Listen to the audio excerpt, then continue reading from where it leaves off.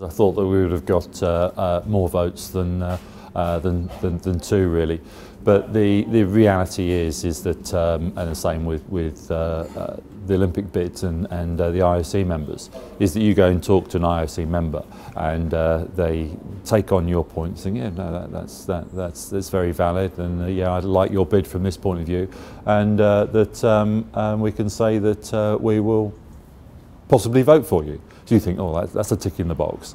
But the reality is, it's behind closed doors. So nobody knows of FIFA. It's a bit difficult because there's only 22 of them. It's easy to find out. But in some ways, is that what you actually get promised is it doesn't always deliver. I think football, that we have been a little bit arrogant over the years, and we always talk about football coming home, and that sort of gets me a little bit. So why are we the home of football?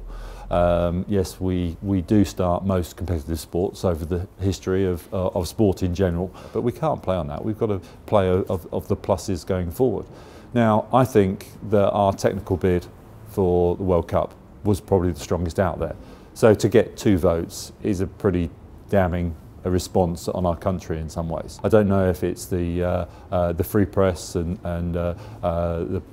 that side of it that FIFA haven't enjoyed, and the sort of spotlight from that point of view. But then how free is the Russian press from that point of view? Traditionally, over the years that I've been involved in sport, not very much. So as a principle of going to different countries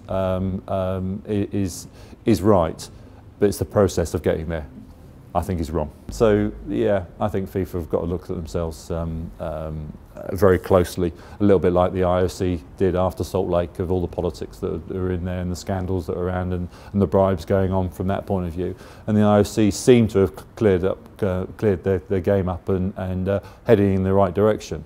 Perhaps it's time that FIFA do that as well now.